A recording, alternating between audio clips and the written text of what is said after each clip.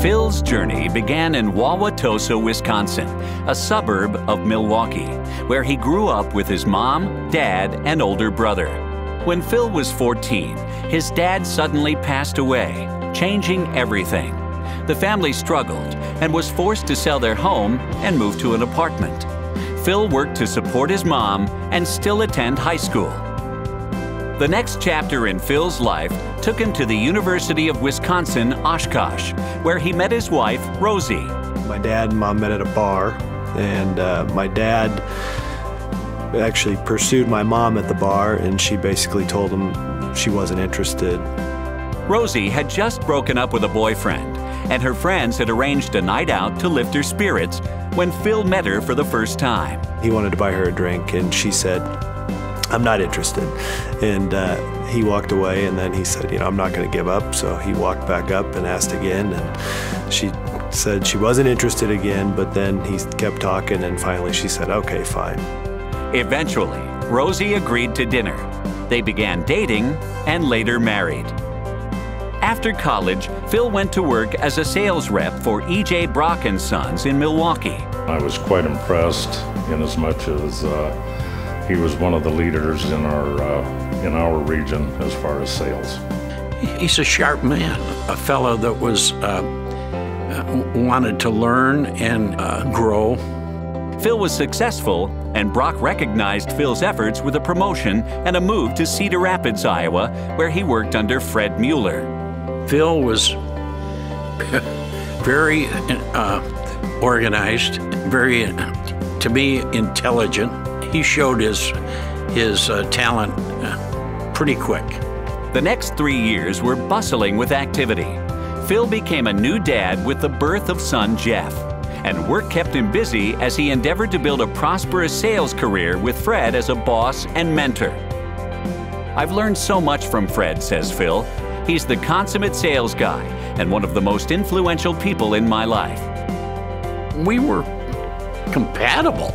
He had his world, and sure as heck I had my world, but together we brought the thing to quite a success. Then, one Sunday afternoon, Fred called Phil and asked him to be his partner in opening a new brokerage business. With Rosie's encouragement, Phil made the tough decision to risk the security of a steady job and accept Fred's proposition. Well, I went to Phil, and I laid the program out, the idea.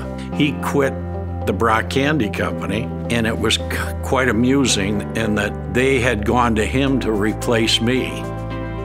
And he said, "I'm sorry, I'm going to join Fred with the group." Phil continued to work for Brock until the day Mueller-Yurgae Associates opened its doors on April 26, 1975.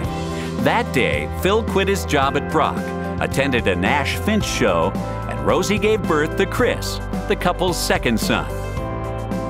Phil and Fred struggled for the first few years, but got a big break when they were asked to represent a German company, the maker of a new sugarless mint called Velamints.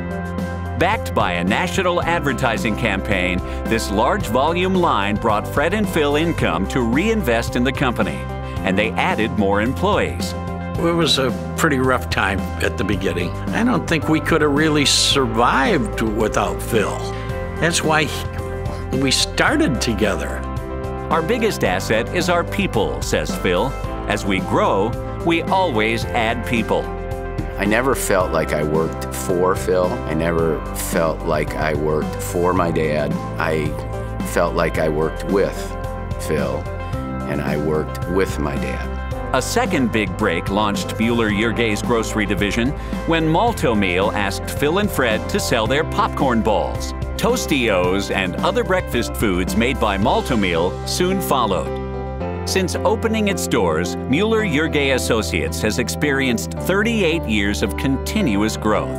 Phil is proud to proclaim that the company has never had to let anyone go. It goes back to the thought that Phil, my dad, Mueller-Yurgae, have never lost sight of the fact that we're not going to take no for an answer.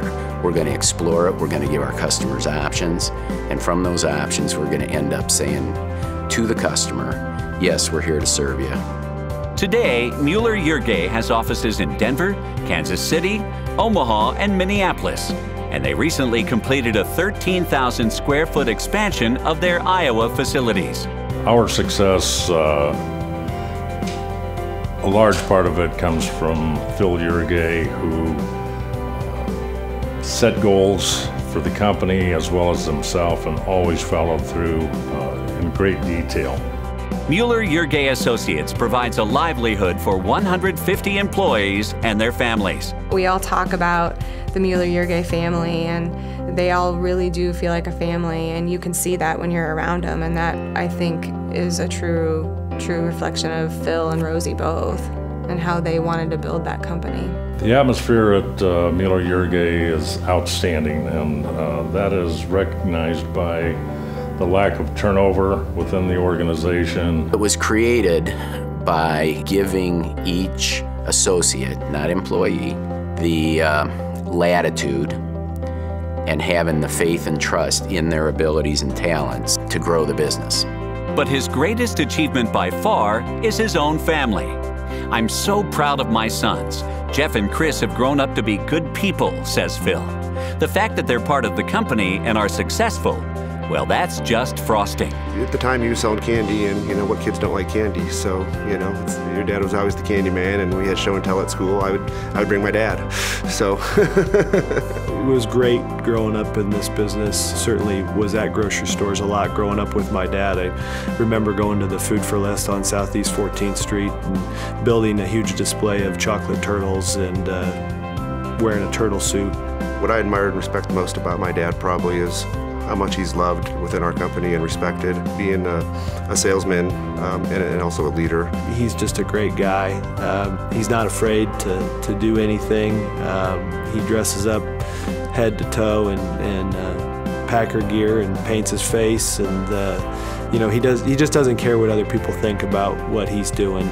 You see him on a day in, day out basis being a leader of a company, and then on a Sunday Packers game, how he just turns into a kid and lets that all go. Phil gives Rosie the credit for raising the kids and for being his How to Live Life counselor. Rosie was the Human Resources Director for Mueller-Yurgae until the couple retired in October. Phil, who says that he hasn't played since he was 12, is looking forward to playing with his 4 grandchildren. His son Jeff has sons Carter, Jackson, and William, ages 7, 9, and 11, while son Chris has one 7-year-old daughter, Lexi. Over the course of time, he has evolved into an extraordinary man, a man that has identified what's important in life, a man who has identified what is to be valued, and that, to me, is probably the biggest influence that I've garnered from watching Phil grow over the years. You know, I think the biggest lessons I've learned from him is just to treat people the right way. You know, it's something that he really has driven home with my brother and I, and even with our partners in our business. Phil really stands for exactly what this award was designed for, which is to recognize somebody for their years of service and dedication and the impact that they made in the grocery industry.